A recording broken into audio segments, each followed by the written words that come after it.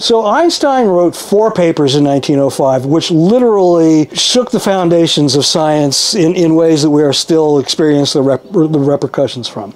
The first paper that he wrote was an articulation and quantification of the photoelectric effect, where he defines sort of the line between quantum mechanics and electromagnetism. It is the way in which light becomes electricity. That paper laid the foundation for the papers that come later, which form the foundation for quantum mechanics and relativity, and eventually bring him to E equals mc squared. But the paper that he was awarded the Nobel Prize for was, in fact, the first paper defining the photoelectric effect, process by which light becomes electricity. And it was that discovery that Philo Farnsworth put to work, literally put in a bottle, that gave us video in 1927.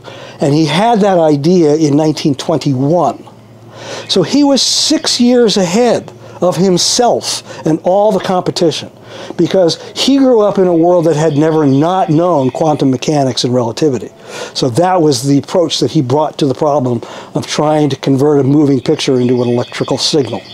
To go on from that, what I'm saying is that what has been lost because of the way we have forgotten about Farnsworth and what he did and the way he did it, and the way that television was drawn into the economy and the culture in the 1920s and 30s, what we have lost is that all of this video technology that dominates our lives, in fact, comes from the same realm of cosmic knowledge that later gave us the atomic bomb and nuclear energy.